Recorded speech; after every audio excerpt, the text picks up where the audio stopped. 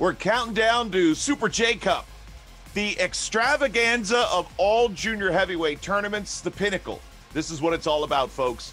In 1994, invented by Jushin Thunder Liger, coming alive once again in 2020. And the 8 best from around the world, all different promotions coming together, and they will do battle on both FITE TV and right here on NJPWworld.com. My guest is one of those participants representing GCW, but he has been a regular on New Japan Strong. It's Blake Christian. Good to talk to you once again, my friend. How are you? I'm doing good. I'm happy to be here. I know you are putting in. I thank you very much, interrupting your workout, giving me just a few minutes of your time. It's been a what a time, right? Because here you were working hard, doing your thing, and all of a sudden you get the shot on New Japan Strong, and now you find yourself in the Super J Cup. How is this? I mean, what a wild world, huh? I think it's pretty ironic though that me and you were. It was just a few months ago that you and I were talking about it, about like goals in New Japan, and I said the SJ Cup or a BOSJ, and now a few months later, here we are, and I'm an entrant in this year's tournament. So I mean, I think it's ironic, but I mean, I kind of believe in fate. So I mean, you know, I agree with that.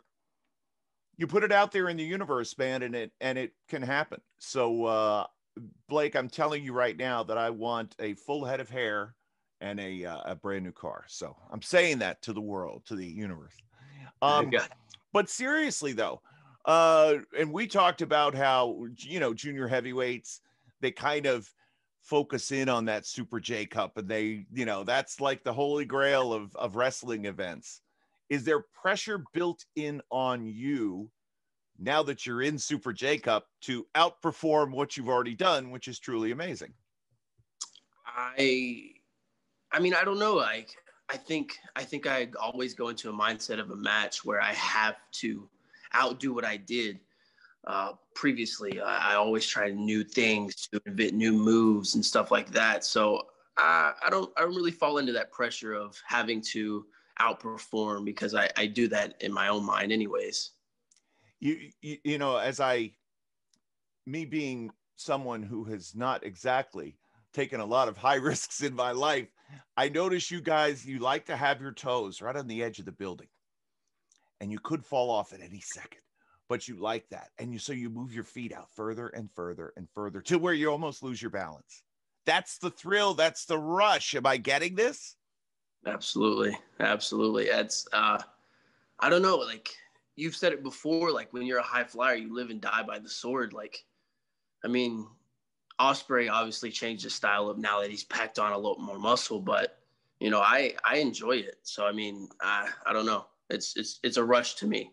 It really is. And I know that you are going to have your hands full with you know, everybody has a challenge in the first round. Like, for example, Chris Bay versus Clark Connors. I'm interested in that match because Chris Bay is kind of this lightning bolt guy, but Clark Connors, for being, you know, a little bit more experienced, but being in the Young Lion system, I almost give the Young Lion the advantage.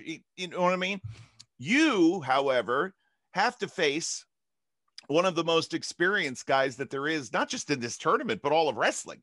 Ray Orris, who began his journey as a teenager, as a little kid, grew up in the business, and now you've got to face him in the first round.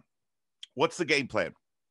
I don't know. You know, like luchadors are known for that high flying lucha style, and you can't really prepare for it because you don't know what they're going to do. But, you know, I've been to Mexico a few times, and I've got my fair experience in luchador. So, I don't know. I'm just going to do what I do. I bet he's got some tricks up his sleeve. He's probably got something cooked up for you. He might, but I'm going to be ready for it. You know, and again, I know that there is, and I want to give you a second here to talk about this, because I know that, you know, we're seeing that there's a lot of interest in the athletes that are competing on New Japan Strong, but you're sticking around, right? Absolutely. Well, good. That's good to hear and good to know. So, have you been fitted for the gold jacket yet? Are you giving them your measurements? How's this going to work? I don't know how it works. I think the jacket size is like a one size fits all, because Gotcha. I mean, we've seen it throughout the throughout the history that some of the jackets are fairly large. So, you know, I think it's one size fits all with them. Well, I think you'll fill it out well. I think the sleeve length will be right. I think it'll look good. And what a cap to the most interesting year of your career, because it's the final event for the junior heavyweights on December the 12th. It's right here on NJPWworld.com. You can also order it on FITE TV as well. Blake Christian, thank you for your time and best of luck in the tournament. Thank you for having me. Thank you, Kevin. And we'll talk to Blake Christian again. And we certainly want to wish him the best of luck.